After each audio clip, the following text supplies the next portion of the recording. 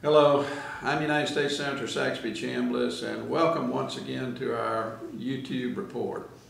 This week in the United States Senate, the focus has been on one of the main functions of the members of the United States Senate, granted by our Constitution, and that is to give the President advice and consent on the confirmation of judicial nominees, and in this case, the nomination of Elena Kagan to the Supreme Court of the United States. This is a very critical position, irrespective of who the president is and who the nominee is.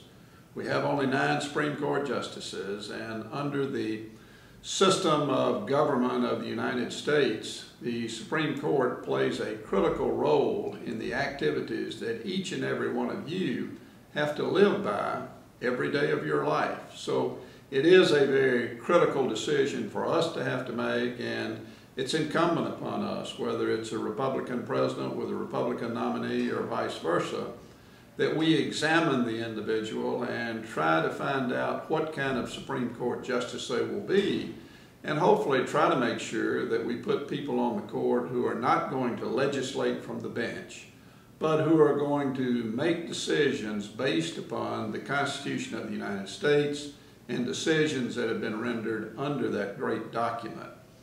In the case of Elena Kagan, I like to give deference to the President, to any nominee, but here I had too many unanswered questions to be able to support her nomination. So I voted against Elena Kagan to go on to the Supreme Court as one of our 9 justices. My reasoning was really multifaceted, but there are 3 primary objections that I had to Ms. Kagan's nomination. First of all, it's extremely unusual to have anybody nominated to the Supreme Court who has not served some time on one of our federal benches or maybe one of our state benches.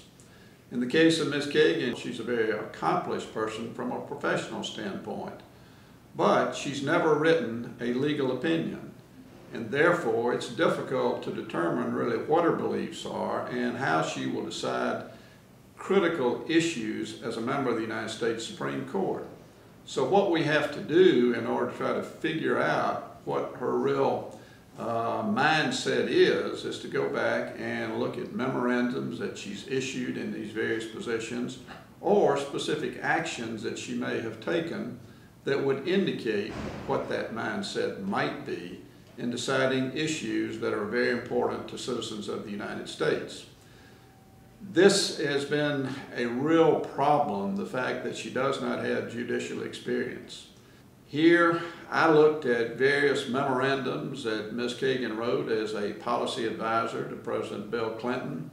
I looked at her record as the Dean of the Harvard Law School and have concluded that her inexperience on the bench is a real problem in her mindset and how I think she will approach those critical issues that are going to have to be decided by the Supreme Court in future years. As Dean of the Harvard Law School, she would not let those military recruiters on campus because, frankly, she objected to the don't ask, don't tell policy that was implemented during her years as a policy advisor to Bill Clinton, and we know this because of memorandums that she wrote.